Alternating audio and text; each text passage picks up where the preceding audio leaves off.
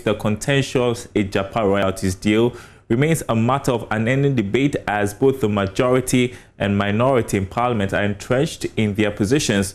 Now, speaking on PM Express with Evans Mensah, the ranking member on the Finance Committee in Parliament, Ato Forson, indicated that government's failure to rescind its decision is a clear attempt to shortchange the country when it gives out mineral royalties worth over $1.7 billion in cash flows to a company that's worth about $1 billion.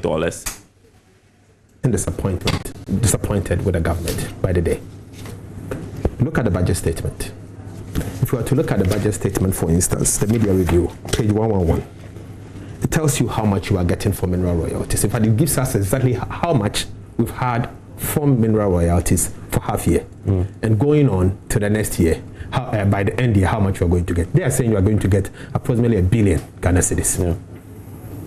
The same government is telling us that in the course of a year, they are assuming that you are going to get $150 million per annum for the purposes of mineral gold royalties. That $150 million, they are saying 75.6% of that amount will be used for the purposes of the collateralization. Okay? So it's going to be given to Agyapa. Yeah. 75.6%.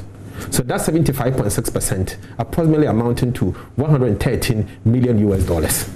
So $113 million, even if you decide to look at the cash flows in perpetuity and give it to this at the discount rate of 5%, it gives you some estimation around, we are looking at something in the region of about $3.7 billion per calculation, using a discount rate of 5%. Now, if I decide to come and say that I'm using 15 years, okay, just the government is saying, because I've heard the deputy minister also say that they later on considered that they're going to use 15 years, the lifetime of the mineral royalties, of a gold mine.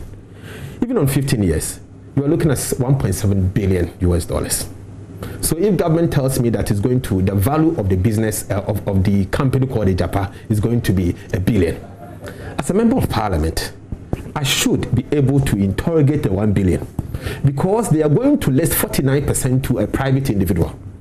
And I expect that that private individual pays the people of Ghana a fair price. Other than that, they have shortchanged Ghana. Now, on this part, the chairman of the Minerals Income Investment Fund, George Kuduka, insists the deal is the best for the country to make some revenue from its mineral deposits. According to him, Ghana has nothing to show for as infrastructure from its mineral deposits over the years. If you could point out one tangible project that we have done in this country out of our royalty. Oh, come on, what are you talking about?